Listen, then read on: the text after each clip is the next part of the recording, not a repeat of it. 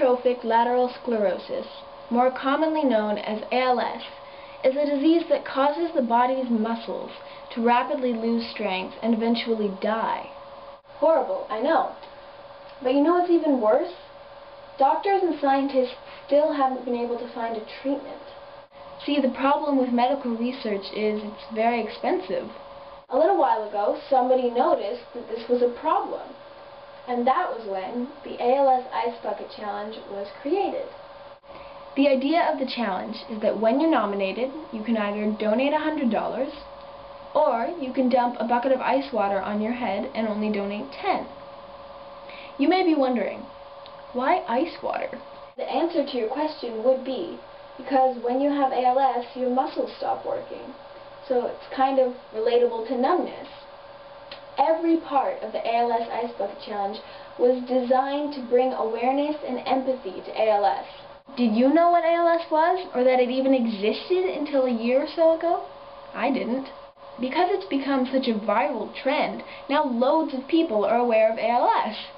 The ALS Ice Bucket Challenge has raised over $100 million for ALS research. Now, of course, with all of these positive responses, there has to be some negatives to even out. Some people are against the Ice Bucket Challenge and are saying things like, people are only doing the Ice Bucket Challenge for attention. The ALS Ice Bucket Challenge is such a waste of water. Yes, thanks for clearing that up. People are doing it for attention. Attention for ALS. That's the whole point of the challenge. The more attention you bring to yourself doing it, the more people will become aware of ALS. The Ice Bucket Challenge being a waste of water is probably the most legitimate argument. Yes, it is kind of a waste of water, but it's the best way you could waste water. At least the waste of water is benefiting other people.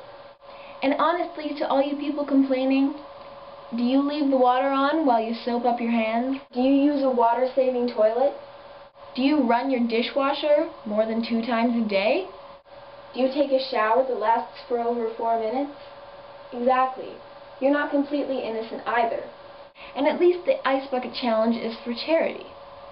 To conclude, dear ALS Ice Bucket Challenge haters, if you don't like it, don't participate. Don't waste the water. Don't draw attention. Just donate.